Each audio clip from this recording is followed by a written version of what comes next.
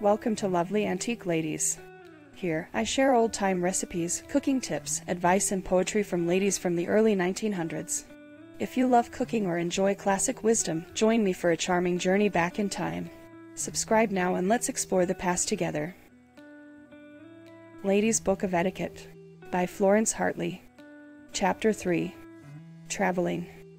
There is no situation in which a lady is more exposed than when she travels, and there is no position where a dignified, ladylike deportment is more indispensable and more certain to command respect. If you travel under the escort of a gentleman, give him as little trouble as possible. At the same time, do not interfere with the arrangements he may make for your comfort. It is best, when starting upon your journey, to hand your escort a sufficient sum of money to cover all your expenses, retaining your pocketbook in case you should wish to use it.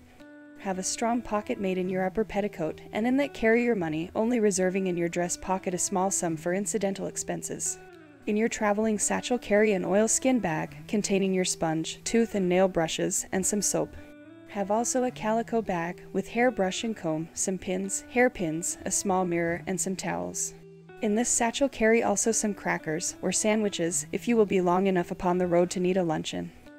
In your carpet bag, carry a large shawl, and if you will travel by night, or stop where it will be inconvenient to open your trunks, carry your night clothes, and what clean linen you may require, in the carpet bag. It is best to have your name and address engraved upon the plate of your carpet bag, and to sew a white card, with your name and the address to which you are traveling, in clear, plain letters upon it. If you carry a novel or any other reading, it is best to carry the book in your satchel, and not open the carpet bag until you are ready for the night. If you are to pass the night in the cars, carry a warm woolen or silk hood, that you may take off your bonnet at night. No one can sleep comfortably in a bonnet. Carry also, in this case, a large shawl to wrap round your feet. One rule to be always observed in traveling is punctuality. Rise early enough to have ample time for arranging everything needful for the day's journey. If you sleep upon the boat, or at a hotel, always give directions to the servant to waken you at an hour sufficiently early to allow ample time for preparation. It is better to be all ready 20 minutes too soon than 5 minutes late, or even late enough to be annoyed and heated by hurrying at the last moment. A lady will always dress plainly when traveling.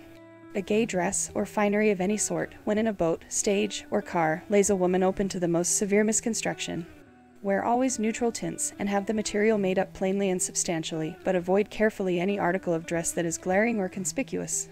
Above all, never wear jewelry, unless it be your watch, or flowers. They are both in excessively bad taste. A quiet, unpretending dress and dignified demeanor will ensure for a lady respect, though she travel alone from Maine to Florida. If you are obliged to pass the night upon a steamboat, secure, if possible, a stateroom. You will find the luxury of being alone, able to retire and rise without witnesses, fully compensates for the extra charge.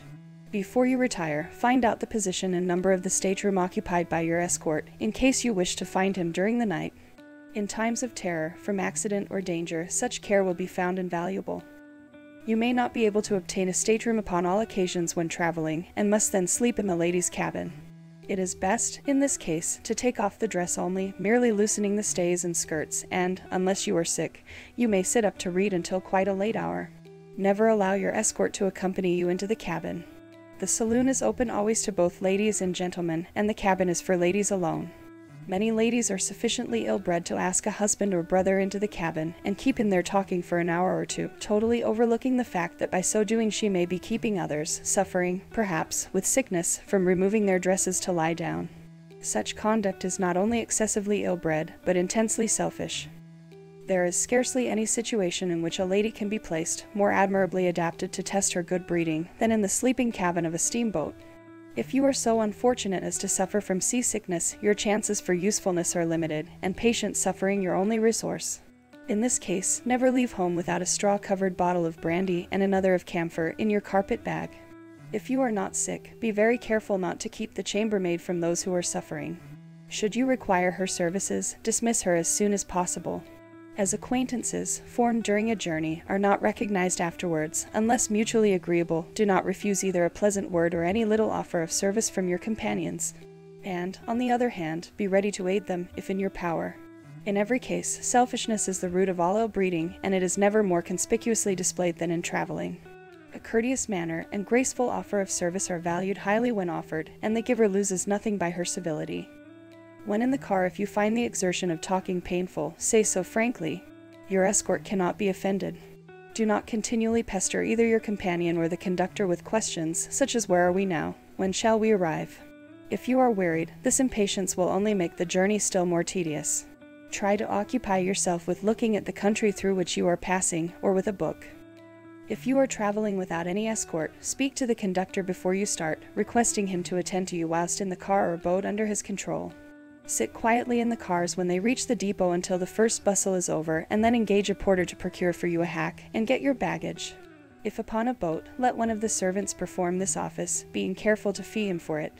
Make an engagement with the hackman to take you only in his hack, and inquire his charge before starting. In this way you avoid unpleasant company during your drive, and overcharge at the end of it. If you expect a friend to meet you at the end of your journey, sit near the door of the steamboat saloon, or in the ladies' room at the car depot, that he may find you easily. There are many little civilities which a true gentleman will offer to a lady traveling alone, which she may accept, even from an entire stranger, with perfect propriety. But, while careful to thank him courteously, whether you accept or decline his attentions, avoid any advance towards acquaintanceship. If he sits near you and seems disposed to be impertinent, or obtrusive in his attentions or conversation, lower your veil and turn from him, either looking from the window or reading. A dignified, modest reserve is the surest way to repel impertinence.